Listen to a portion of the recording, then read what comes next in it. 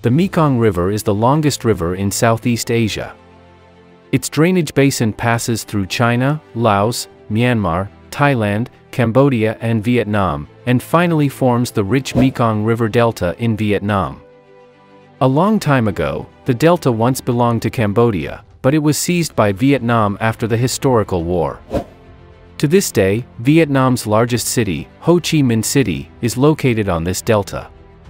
The river network here is intertwined like a lifeline, forming a transportation hub with waterways extending in all directions, and Vietnam therefore controls the strategic location of the Mekong River Basin's outlet to the sea. But for Cambodia, this geographical layout creates significant development constraints. You must know that the country does not have inland waterways directly leading to the ocean, and all goods shipped from Cambodia must go to Vietnam at the same time. This means that Vietnam controls Cambodia's water logistics and trade to some extent. If this continues in the long term, this will be very detrimental. In order to break this situation, Cambodia proposed the idea of building a 180-kilometer-long super canal. In October last year, Cambodia successfully signed an important agreement with China to invest $1.7 billion in the construction of Drexel Funan Canal. Once completed, the 180-kilometer canal will open up a water shipping channel for Cambodia and get rid of its dependence on Vietnam's waterways. For China, the project could also provide a new outlet for its creations. So, how will the construction of this canal affect Cambodia's future? How will China gain huge benefits from this project? If you find today's video interesting, be sure to subscribe to the Insider Truth channel so you won't miss any exciting videos. Now let's get into today's topic.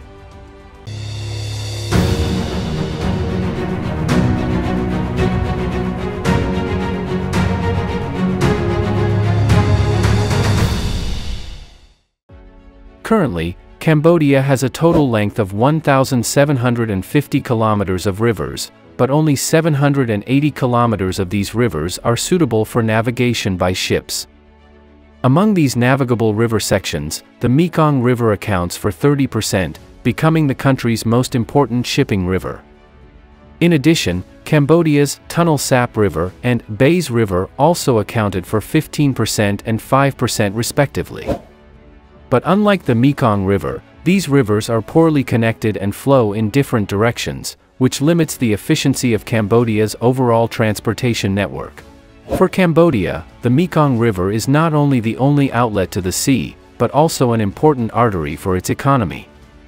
However, since the outlet of this river is located near Ho Chi Minh City in Vietnam, this means that many Cambodian export goods must pass through the Vietnamese section of the Mekong River before reaching the international market.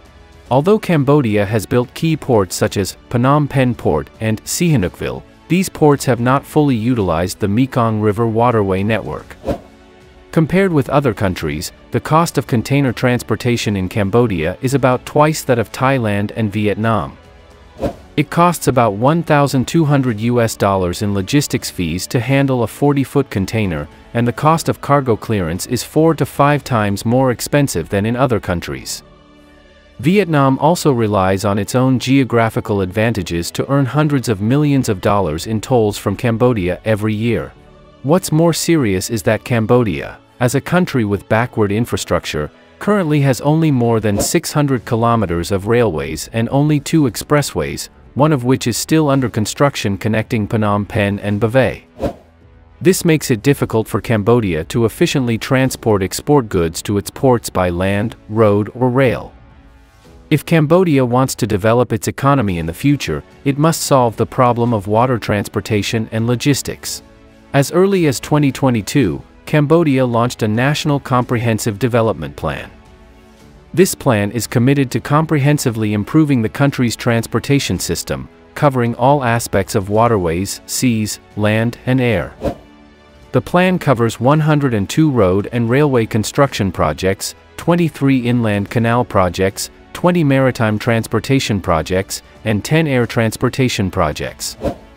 Among the many projects, the Drexel Funan Canal project, which is approximately 180 kilometers long, is the most important.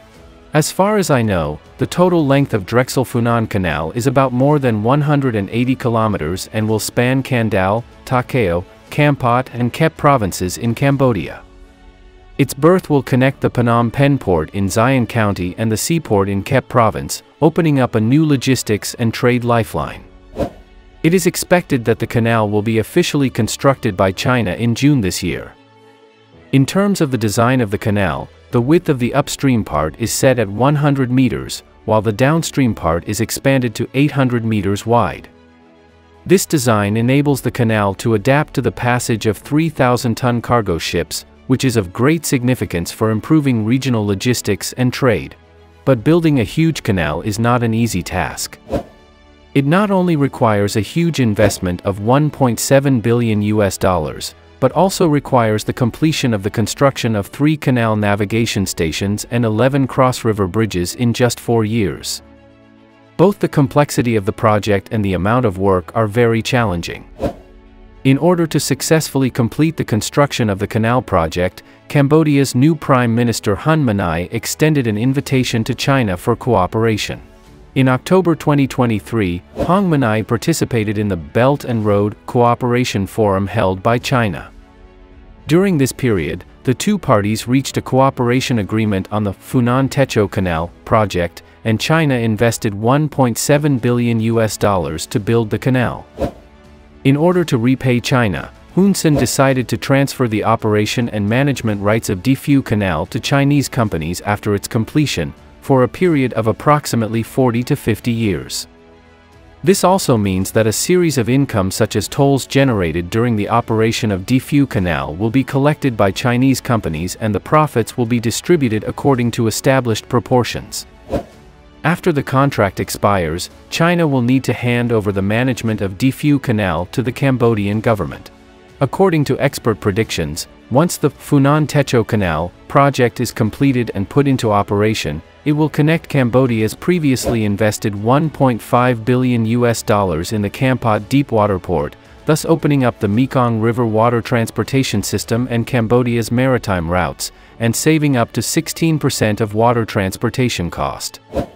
But the impact of the Funan Techo Canal project goes beyond that.